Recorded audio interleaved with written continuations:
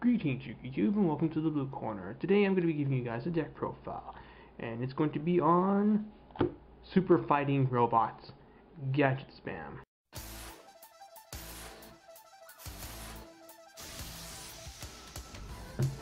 What is this exactly? Well, it's just my take on an Ultimate Offering Gadget deck, aka Offering Gadgets, in which you are doing your typical gadget plays, but you also have a secondary win condition in the form of Ultimate Offering. Should your win condition go off, you're pretty much going to be in a powerful position because you will have a series of powerful rank 4 siege monsters that have pretty good effects, and this deck is just only going to get better and better as more rank 4s come out. Next booster set, we're getting basically a blue gadget, Hidden Arsenal 6. We're getting a rank 4 version of Alan's Justice Catastor, and getting a form of Aaron and so forth. So this deck is pretty potent and it's very fun to play. I think it would actually be one of the better decks to run in that format when the ban list hopefully slows this game down. As for what I am currently running, it is a 41 card deck with some questionable choices, but it's pretty straightforward. In an Offering Gadgets deck, you're going to be running a playset of each gadget who, upon being normal or special summoned, you can add one gadget of another color from your deck to your hand. Let's see, how does it go? Green searches out red, who searches out yellow, who searches out green, and yeah, you just summon it, you get a search. More often than not, your search is going to go through because your opponent never wants to waste a torrential tribute or a compulsory activation device on a gadget. It does suck though when they get hit by Effect Veiler, Fiendish Chain, or Forbidden Chalice, because you really do want those searches to go off. You don't want to really draw your gadgets, you want to thin out your deck with your gadget effect searches. Green is your beater, he's 1400, which, yeah, it's pretty funny to call a 2400 monster a beat stick, but there are those times where you're just going to be punching it with your gadgets. If you happen to get multiple gadgets out on the field, then you just simply overlay them to make a rank 4. Why this deck is so good, because it can make rank 4s very easily. Alongside our gadgets, I am running the Machina engine of 3 gear frame, who will search out 2 fortress and 1 cannon. Gear frame's effect activates only when it's normal summoned, but he's an 1800 beater who can equip to another machine to prevent it from being destroyed once. Fortress. You pitch 8 levels worth of monsters from your hand to special summon it from the hand to the graveyard.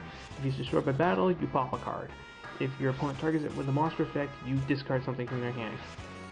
He's actually very good. Cannon is just used as discard fodder for Fortress, as he is level 8. Then, I am running Triple Card D. This card helps you with your advantage. Basically, it's a nice +1 for the cost of your turn. It gets you closer to your setup of having like MST, you have your Ultimate Offering, getting some monsters. It's just helpful for digging through your deck, and it's a level 2 machine, so if you happen to have a card D and a Fortress in your hand, just pitch them and summon the Fortress from your graveyard. So it's rather useful even in that sense.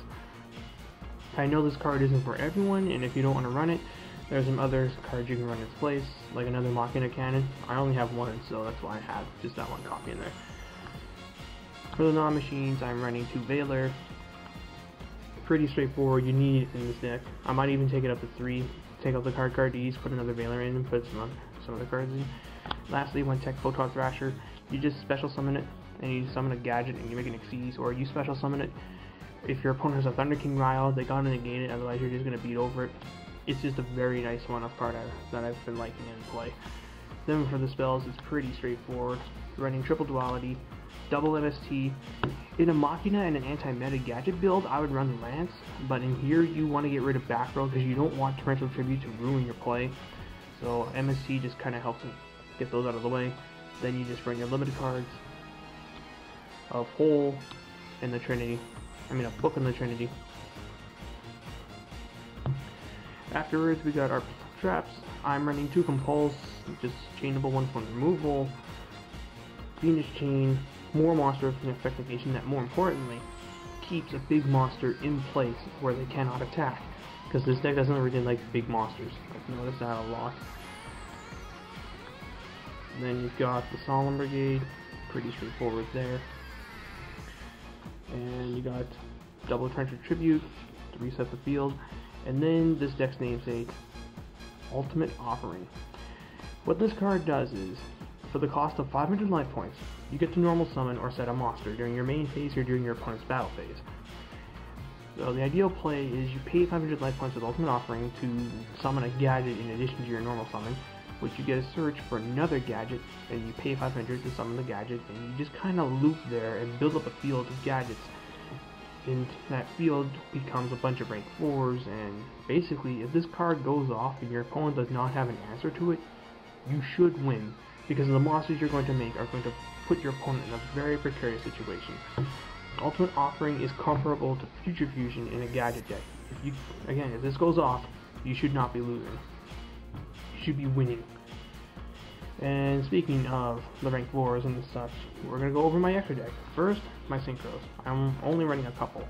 Scrap Dragon and Stardust in the event that I'm somehow able to make a level 8. I don't know, I just kind of threw them in there.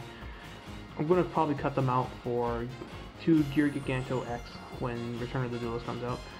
1 Ally of Justice Catastor, and 1 Magical Android for when I have a gadget in the mailer. Catastor just blows shit up. Android is in there as a 2400 beater. Why this over Hyper Librarian? Because the life points that you get off of Android are very useful. They let you get more uses out of your Ultimate Offering. Paying 500 life points really adds up with this deck. You could lose potentially up to 2500 life points or more with an Ultimate Offering play. As for the Xyz, 1 copy of Photon Operative to put defense monsters into attack. It's a very, very, very good card. 1 Gemini Pearl, he's your strongest monster without an effect and so forth. 1 Steel Storm Roach, this card is good in here right now. If you can protect this, it can almost single-handedly get you an opportunity to win against Chaos Dragon, because you can kill their Pulsar, Dark Flare, Sork, BLS, and a slow Red Eyes Darkness Metal Dragon summon. He is 1900 though, so Trooper can kill it and a lot of other monsters can kill it. So you gotta be a little bit careful when trying to play the thing, but still, it's a very good card in that matchup. 1 Kaji Dragon just as a double attacker. Double Maestro. I feel that 1 is not enough. You can make it very easily, and it's very nice having 1 to use as a chump blocker and the other one to use as a book effect. You never know when you're going to be able to put a big monster into defense and just beat it over. 1 number 39 Utopia and 1 number 39 Chaos Utopia Ray. He's just your go-to rank 4 guy if you don't want to use Pearl. Utopia Ray is very useful as you can get his effect off.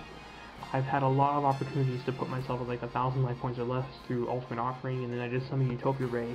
I make Red Eyes Darkness Metal Dragon 0 attack and just a beat over for 4,000 damage, and then just go from there. This guy can win you games if you play it right. The last and most powerful card in this deck is number 16 Shockmaster, who is available only as a Shonen Jump Alpha promo card, which means you have to be subscribed to that site in order to actually get this.